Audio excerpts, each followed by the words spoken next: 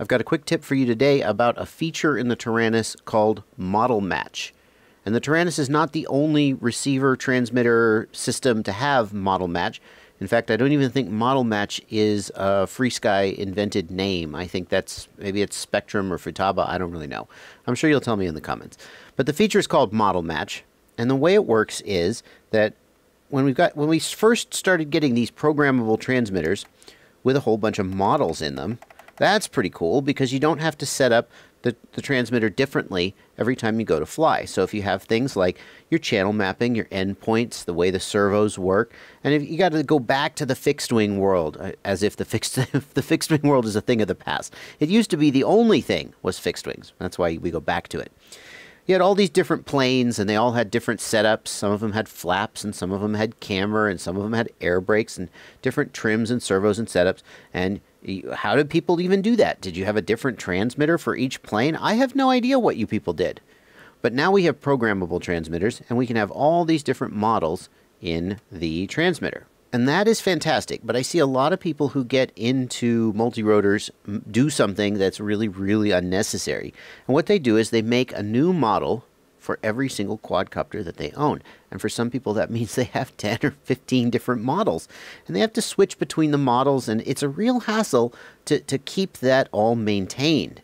Especially if you change some, you want your settings to be consistent, right? You want your arm switch to be the same. You want, if you've got a sticky throttle or an idle up, you want that to be the same on all of your different copters so that everything is as repeatable as possible. And so if you make a change to the way things work on one model, then theoretically you have to change it on all the other models. And of course, you don't do that. Things get inconsistent. Things don't work the same. It's a big mess. It's a big hassle. I'm going to tell you how to save yourself from that. If I go into the Taranis' menu, and I hit page key one time, and now I'm going to go up, up, up to this section here where you bind new transmitters. And you'll notice that there is a receiver number right here, and the receiver number I've got it set to is 0. By default, when you bind a new receiver, that will be set to a number, like 1, 2, 3, 4, 5, 6, 7, 8, 9, etc. And what the Taranis does is, every time you bind a new receiver, it increments that number.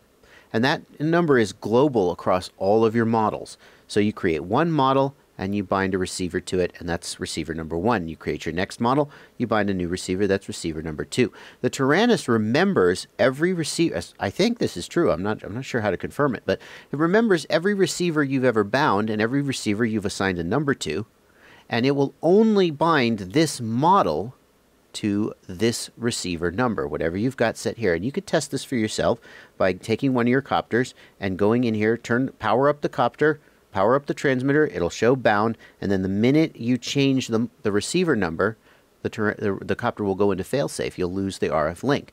Now that's all well and good, but if you fly multirotors, chances are that most or all of your models are set up exactly the same. They all have 4 motors, right? Not that that has anything to do with the transmitter, because we're not talking to servos anymore. We just have rudder, elevator, aileron, throttle, right? We just have those 4 channels, and they tell the flight controller what to do, and the flight controller takes care of it. And we've got an arm switch, and I don't know about you, but my arming switch is the same on all of my models. My channels go from 1000 to 2000 on all of my models. Everything is the same for every single quadcopter I fly from the transmitter's perspective. And that means that I can have just a single model, and you see I've named mine Quadcopter, oh my god, Quadcopter, right? I can have a single model here for every single quadcopter that I fly. And as long as I make sure that all of the quadcopters are set up exactly the same in the flight controller, I can do that. I can get away with that. But what about model match? What about model match? Well, here's the tip for this video. The tip is that if you set the receiver number to 0, then model match is disabled for this model. And you can bind as many receivers as you want to the same model, and it'll just, as soon as you power the copter up, it'll be linked up and it'll be good to go. Now there are some caveats with this. The first caveat is that if your copters are not all set up exactly the same, you're going to get yourself into trouble. If you have one copter set up so the arming switch is flipped this way, and the other copter set up so the arming switch is flipped that way, and you disable model match and you power up, the copter is going to be armed. Potentially bad things will happen. If your channel mapping is different, or your endpoints are different, or anything is different, you're going to need to create a separate model. But if like me, all of your copters are essentially set up exactly the same, then you can just set the receiver number to 0. You'll need to do this manually because the Taranis will try to assign a number. You can set this to 0. Model match will be disabled. You can bind as many receivers as you want to this single model.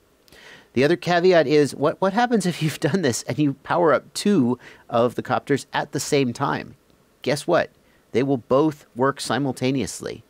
At least that's my understanding. I haven't tested that. I've heard people talk about doing it. I haven't tested it myself, but my understanding is they'll both work simultaneously. And what that means is you'll have a real problem. As soon as you arm, you'll be flying one of them and the other one will be crashing really quickly. So another caveat is that you should never power up 2 copters at the same time, which probably you're not going to do. But like hypothetically, if you were about to fly and one of your buddies had one of your copters back on the bench and they powered it up just as you went to take off, theirs would spin up as well. So don't do that.